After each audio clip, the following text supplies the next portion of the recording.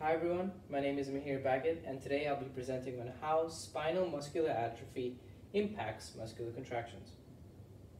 So, the musculoskeletal and the nervous system are two of the 11 important organ systems in the human body. They both work together to help the body move while also keeping the organs functioning.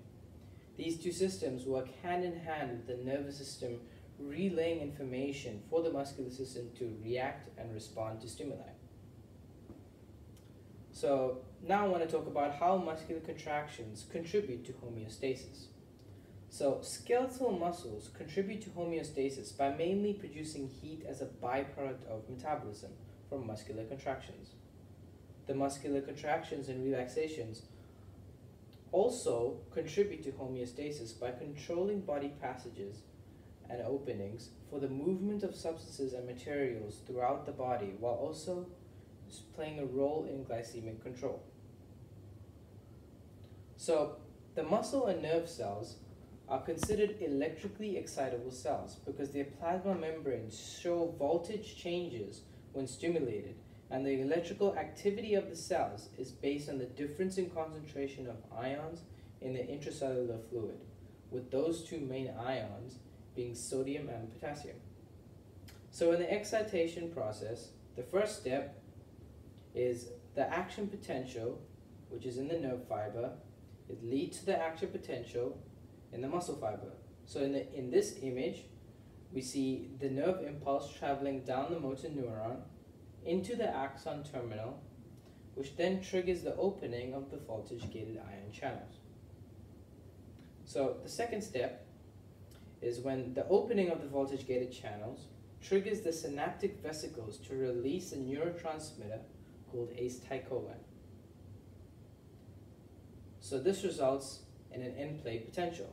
So as the acetylcholine diffuses across the synaptic cleft, as seen in this image, it binds to the receptor sites in the sarcolemma and produces that end plate potential. So the next step is forming that action potential.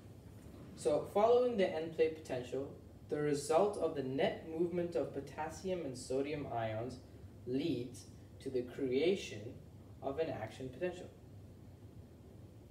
So now it's about distributing that action potential.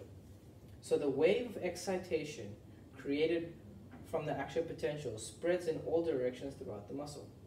The action potentials are then propagated down the T tubules as seen in this image. The next step is the release of calcium. So the action potential opens the voltage-gated ion channels in the T tubules and triggers the release of calcium from the terminal cistern into the systole. So now, the structure of a muscle is made up of long protein cords called myofibrils, which in itself are a bundle of parallel protein microfilaments called myofilaments. Those myofilaments are made up of three different kinds: thick, thin, and elastic. So now, the next process is the excitation and contraction coupling. So once the calcium is released from the terminal cistern, it binds to the troponin of the thin filaments, and this results in the troponin-tropomyosin complex, which exposes the active sites for binding with the myosin heads. So the next step is converting ATP. So the myosin head needs an ATP molecule bound to it in order to start the contraction. Thus, the enzyme myosin ATPase hydrolyzes the ATP into ADP and phosphate P. The energy which is released cocks the head of the myosin into a high energy position to perform the next movement. So now this forms a cross bridge. So the cocked myosin head then binds to the active sites in the thin filament, forming a cross bridge between the myosin and actin. The next step is the power stroke. So the myosin releases ADP and P and flexes into a low energy position, which is bent and is tugged to the thin filaments, which creates the power stroke and completes the contraction.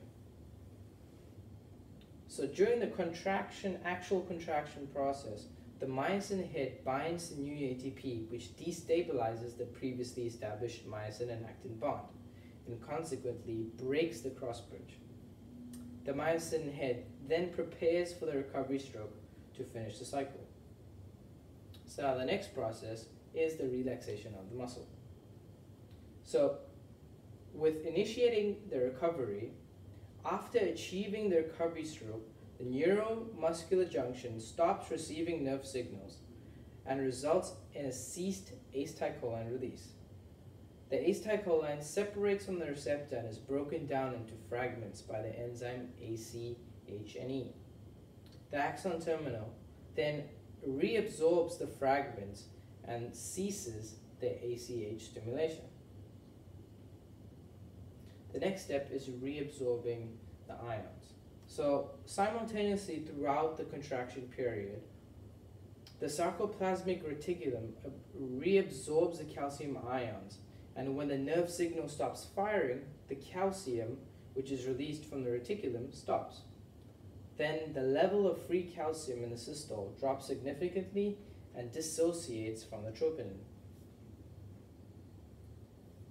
This results in it returning to the original position. So the tropomyosin returns to its original position by blocking the active sites and preventing the myosin and actin bond. This produces tension in the muscle fibers and completes the contraction and relaxation cycle. So now I want to talk about spinal muscular atrophy. So spinal muscular atrophy is a genetically inherited disease which attacks the motor neurons in the spinal cord. As the individuals age, the motor neurons which control the muscular movements die and cause the muscles to weaken, affecting one's ability to walk, breathe, and even eat. So the nervous system is the superhighway of the body. It relays information and monitors the body's processes through electrical impulses, through neurons, from two of its different subsystems called the central and peripheral nervous system. So the nervous system and the muscular system, as I mentioned earlier, work together to control the movement of skeletal muscles as well as the opening and closing of body passages. Spinal muscular atrophy genetically inhibits the communication between motor neurons and the muscular tissues, and this prevents the body from responding to stimuli and thus losing control of voluntary muscles. This is why the disease is so important, because it prevents the essential conversion of ATP, and that is pretty much the most essential important of muscular contraction.